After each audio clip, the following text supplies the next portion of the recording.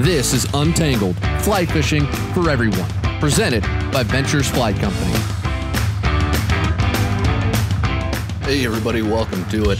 This is Untangled, and this is your host, Spencer Durrant. We've got a fantastic episode like usual lined up for you here today, but before we jump into things, I want to start with some fun announcements, all right? Now, at episode 16, this is episode 11, so 5 episodes from now, all right? Episode 16 is not just going to be your average run-of-the-mill episode with me. No, we're getting the whole brain trust here at Ventures Fly Co. to come on the show. It's going to be me, Alex, and Berkeley, the two brothers who really started this company up.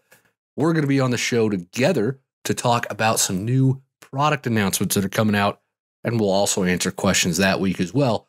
But we got some really fun products in the works, and we are stoked to share this stuff with you guys. So we're going to get on, and we're going to talk shop about the new stuff that we're doing and rolling out to everybody. So please make sure you do not miss episode 16. Okay, you definitely would not want to miss that one. It's coming up in 5, count them, 5 episodes from now, which, if everything goes correctly, should be 5 episodes from now. But you never know what might happen out here in the wilds of Wyoming, or the hamsters running the wheel that power the generator to get the broadband to, or the dial-up, to connect out here.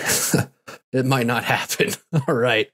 Oh, goodness. It's been fun here in Wyoming lately. But the show today, all right, we are going to be talking about the best flies for beginners to use. We're going to be talking about how your rig actually looks when you put some split shot on there, as in how does that look underwater? What to know about river flows. Okay, if you've ever seen those river flow graphs and you've looked at it and thought, that looks interesting, but what does it do? Well, we're going to explain that here. And then we're also going to dive in to the difference between deer body hair and deer belly hair. And I'll tell you what, there's a difference between my belly hair and my body hair. Oh, that was probably TMI, wasn't it? But hey, it made you laugh. So that's what we're here for, right? Okay. Oh, good times. So before we do jump into the show today, just usual reminder, if you have questions you would like answered, please click the link in the podcast description and submit your question. We'll get it answered here on the show. It might take a couple of weeks to get through questions, just depending on what kind of show I'm putting together. So if you've submitted one and it hasn't been answered yet, we'll get to it. I promise. We're just sorting through. It just kind of depends on what sort of show I'm looking to put together that week, but we'll get to them. And I appreciate everybody that's done it so far. Right. Now, I do want to start before we get into questions. Just a little bit of a story and then lesson for you guys. I was out on the river yesterday here in Wyoming. It warmed up to, it was 41 degrees yesterday. I know. Should have been out there in Daisy Dukes and a crop top, right? Well, no, I was all bundled up in all my fancy waders and whatnot because it was still chilly out there, but it was warm enough. And I kid you not, some of y'all are going to call BS on this. That's fine. But I got into a blue-winged olive hatch yesterday. I know, that was my reaction too. I'm standing there on the river and I could see a whole bunch of midges coming off, and I thought the fish were coming up for midges. There was a hatch and the fish were coming up and eating. And I start looking at it more, and I start seeing that classic little, sailboat silhouette of a mayfly. And I'm like, shoot, it is February. It was the 18th is when I was out there. Like, it's February 18th. What are the mayflies doing out this early? This ain't right. This ain't normal, is it? Well, no, it's not. It's not even close to normal. But for whatever reason, the mayflies were out, and I got into it. I caught probably a dozen browns on blue-winged olives yesterday. It was a ton of fun, and I kind of fished the whole hatch. We started out with emergers and duns, then I ended up with a sparkle dun catching most of those fish. So I share this story, all right, because it was finally warm enough in Wyoming to go fishing yesterday, but also because you never know what's going to happen like that out on the river, right? So it's really easy to just sort of, the weather's not right today, I'm not going to go, or the flows aren't right, I'm not going to go, or I don't know if I've got the right flies, I'm not going to. Well, look, if you start to break down fly fishing and pick it apart you're going to find a million reasons to not go. Okay. Why would you spend the gas money? All right. You could buy at least half a thing of eggs with the money you spend on gas driving to the river and back these days. Okay. Why would you do that? Why would you spend whatever you spend on your gear to get there? And, they got the brains the size of maybe a strawberry if they're really big fish, right? Why? What are you going to do? Spend your time throwing flies at those things? Well, it's a lot of fun. If you start thinking about it too rationally, you're going to talk yourself out of it. So don't do that. Go out, have fun with it. All right. That's what it's here for. Right. So that's just my little get on the soapbox moment and remind you to have fun. Go out there. You never know what you're going to get into. And those were a lot of fun. Those were a lot of fun getting those fish on dry flies yesterday. So thanks for bearing with me through the story. Let's jump right into the questions. First question today on this wonderful episode here. I just started fly fishing and I'm wondering what flies do I need to buy and or tie? I just started getting into fly fishing. I can't find anything online about getting a starter fly box. It comes to us from Connor from Washington. Well, Connor, I think it's safe to say that you came to the right place to ask this question. Now, congrats on getting started in fly fishing. This is going to be a ton of fun. Your bank balance is never going to be the same ever again. All right. Now, for starting out, the flies that you need really is going to depend on where and what you're fishing for. All right. Most fly fishing is trout focused. So I say most. I still think fly fishing skews heavily towards trout. I know there's tons of folks who are going after carp and bass and everything in the salt on it, and that's awesome. But I'm going to go ahead and assume that your question here, Connor, was what flies should I look at as a beginner to have and make sure that I've got for my trout chasing adventures. Now, as an aside here, though, before we do move on, I use a lot of the same flies for bass that I use for trout.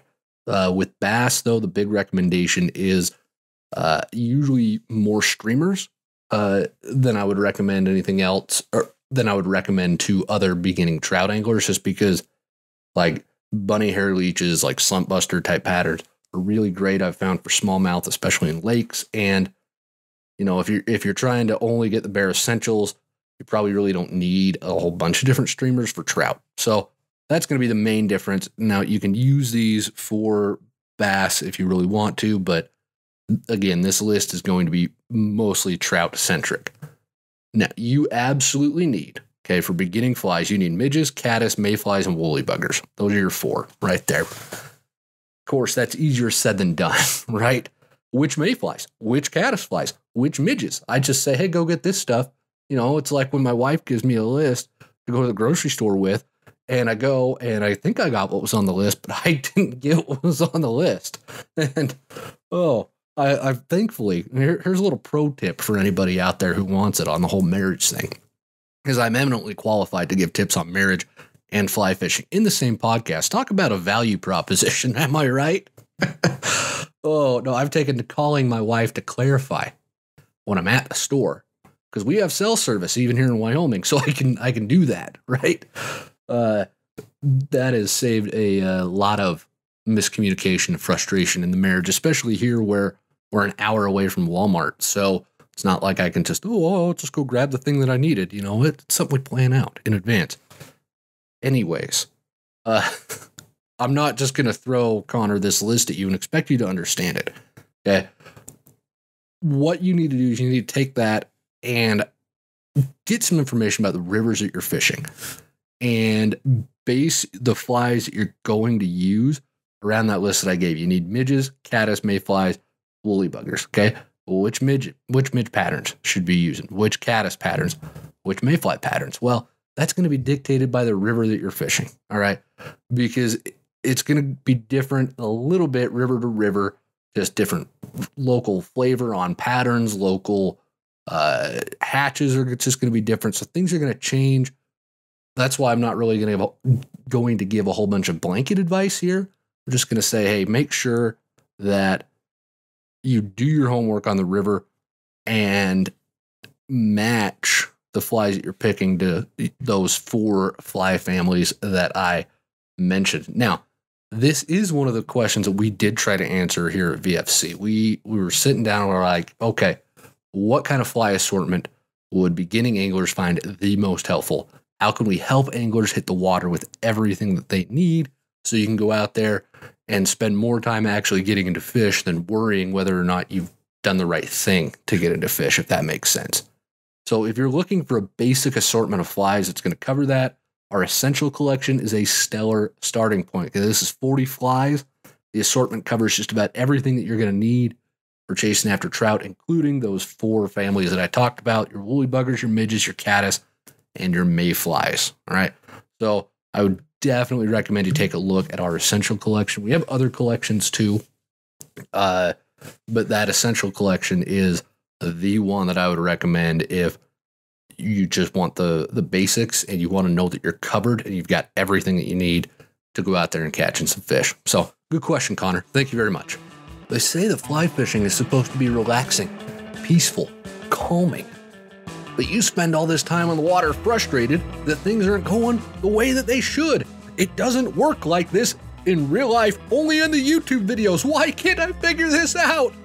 Well, if that sounds like thoughts that have gone through your head when you've been on the water before, may I make a suggestion? Submit some of those questions, some of these pain points that you're having while on the water to Untangled so that we can answer them, dissect them, and give you information that you can act on to help turn those days on the river into the calming, wonderful, peaceful experiences that they're actually meant to be.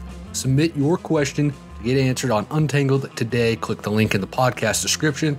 Check out the website. Look in the email that you get every week from us. There's tons of ways to get in touch with us, and we can't wait to help you take that frustration down a couple of notches and just enjoy your day on the water. All right, our next question, this is a doozy of a question, and I mean that very complimentary, I promise. So this question is from Andrew from Colorado. Andrew asks, I've been learning a ton from listening to this podcast every week. Thanks for doing this. I've noticed a lot of the more experienced fly fishers and guides on the South Platte fishing a nymph rig with an egg or a worm as their lead fly.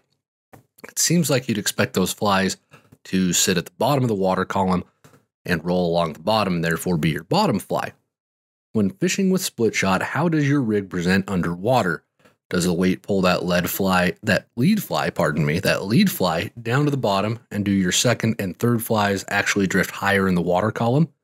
If so, is the ideal rig a worm/egg/larva at the point, followed by a pupa and then an emerger? Bonus question, how do you read or interpret river flows and put them in the context of a particular river, and how do you adjust your strategy accordingly?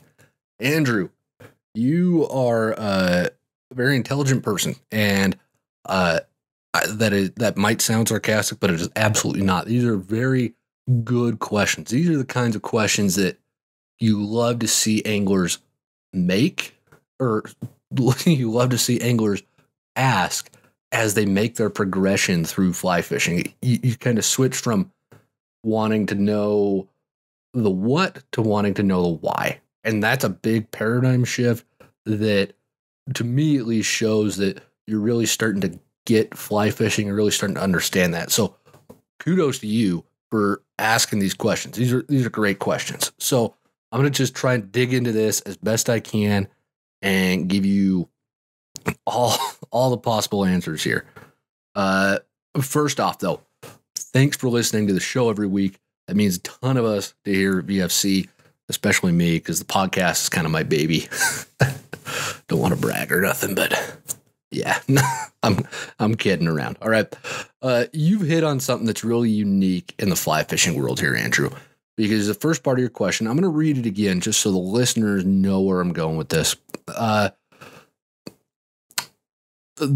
Talking about experienced fly fishing and guides in the South Platte River fishing a nymph rig, and either an egg or a worm is their quote unquote lead fly. So that would be like the first fly in your, hitting everything over here. I need a bigger studio. But that's your lead fly. So that's your first fly in your nymph rig if you're fishing a traditional indicator nymph rig. It's just the first fly below your indicator. It's also called the lead fly or the point fly. You might have heard of it described as that too.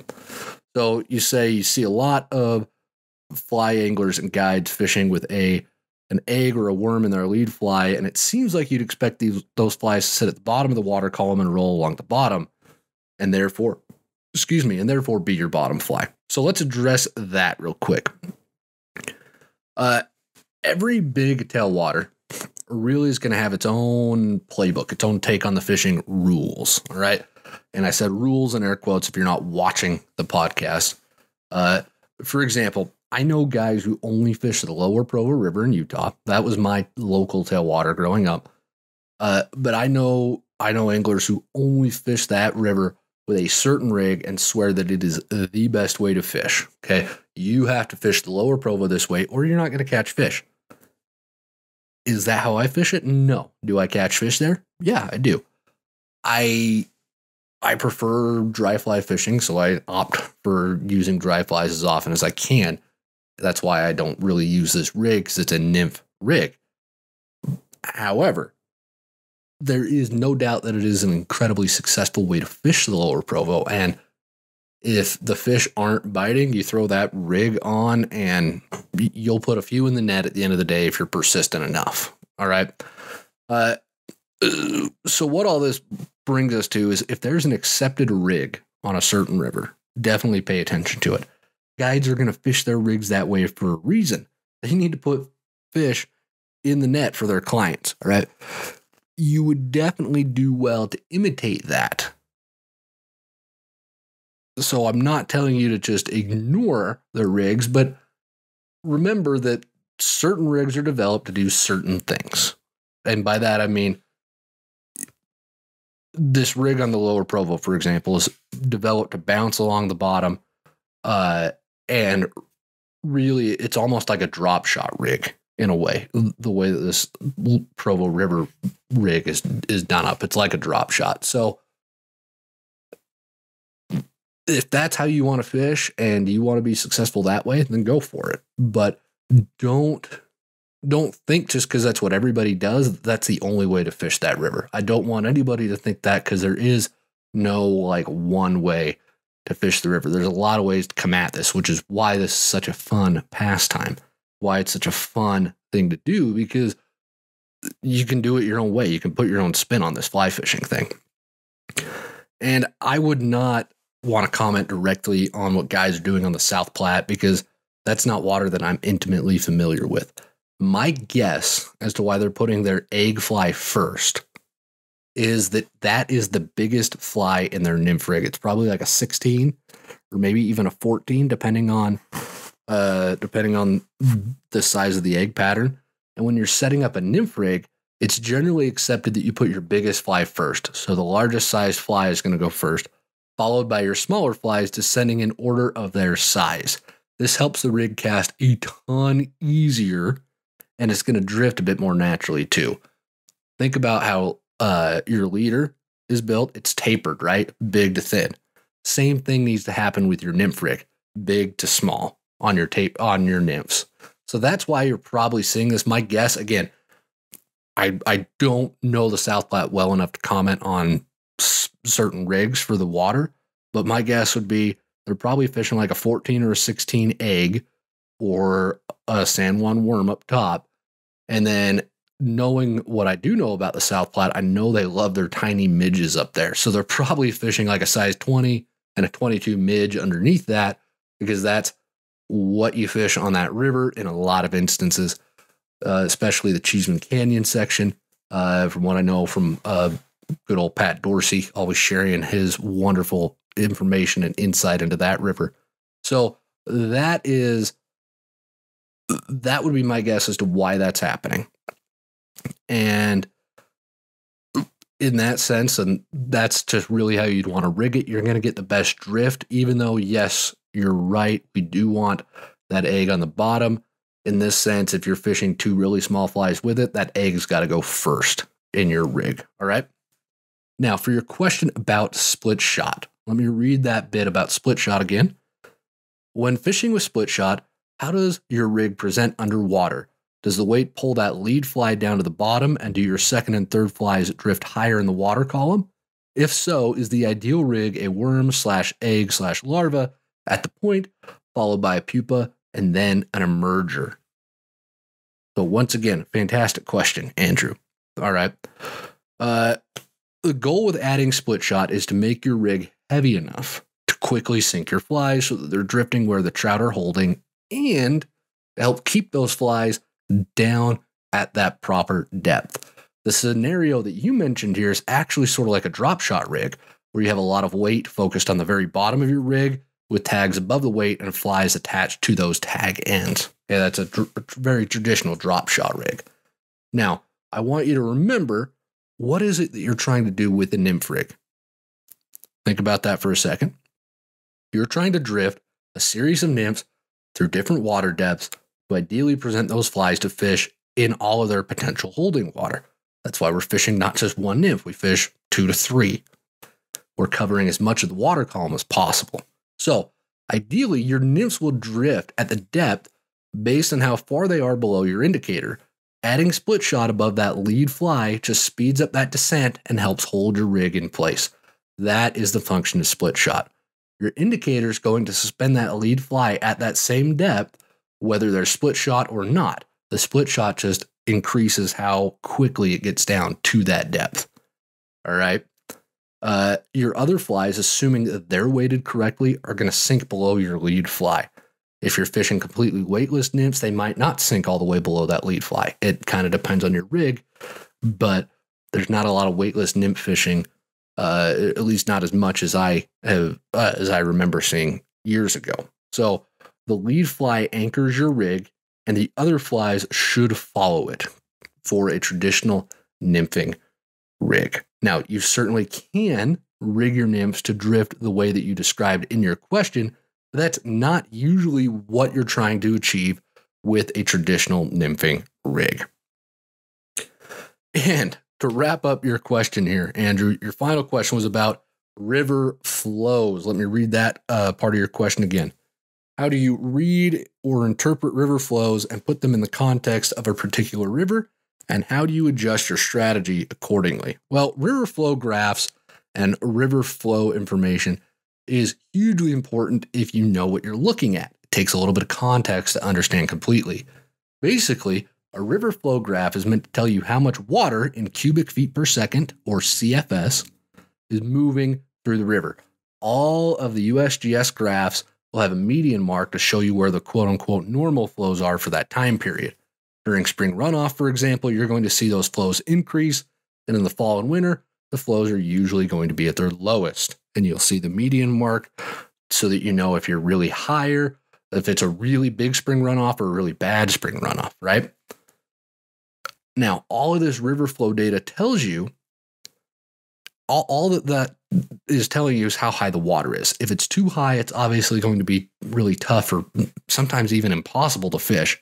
If it's too low, it's also probably going to be really tough to fish, or in the summer, the water could be so warm that you're potentially harming trout, so you shouldn't even go fish it anyways. All this information is helpful if you want to know that the river you're going to go fish is in shape, and you want to check those flows without having to go to the river on your own. So, for example, I love this little creek by my place back in Utah, but it was about an hour away. But luckily, there was a stream flow station where I knew if those flows were below 35 CFS, I was in business. I'd get out there. I could put the hurt on those fish like nobody's business. I knew that river. Oh, I knew that river so good. No, I loved that river. I don't know whether I knew it, but sometimes we like to think that we know things, and then you'll go get skunked and realize that you don't know anything.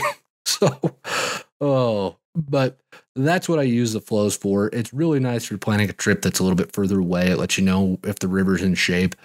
That's really what river flow graphs are for. So, wonderful questions, Andrew. Thank you for the in-depth questions. I mean it. And yeah, keep questions like that coming. Those are fantastic. Last question of the show. It's hard to believe we're already just about done here. What is the difference between deer body and deer belly hair? Ethan from Manitoba sent that in. Manitoba! I believe that's our first international question. Ethan, thank you so much, man. Appreciate it. This is a great question. Deer belly hair is longer and coarser than deer body hair. So it's really ideal for hair body flies like a Dave's hopper, or for spinning deer heads like your deer hair heads. That's a tough one to say real quick. Deer hair heads. Yeah, that'll twist your tongue right up on it. So you want to use deer belly hair for hair bodied flies, or for spinning deer hair like an Irresistible Adams, or the spun deer heads that you see on patterns like a muddler minnow. So if you're tying patterns with hair bodies or spun hair heads, you want to use belly hair. Body hair is the item that's ideal for the wing on like an elk hair caddis, for example. So that's a really good question. And there's few distinct differences with those hair types and what you're trying to do, what you're trying to tie. So thank you very much, Ethan. Appreciate it. And thank you, everybody, for listening to the end of the show. We really, really appreciate it. We're very stoked to announce our new product stuff here in a few weeks on the show, and we can't wait to get the whole VFC Brain Trust together and chat with everybody. We're really looking forward to that. In the meantime, if you've got any questions at all about fly fishing that you would like answered, please do not hesitate to reach out to us. You can catch us on social media, through our emails, any way that you can think of getting a hold of us, even smoke signals. It's been really clear and crisp cold air up here in Wyoming, so I can see for miles. I can see those smoke signals. Send them on up here. We'll take care of you. And until next week, everybody, tight lines.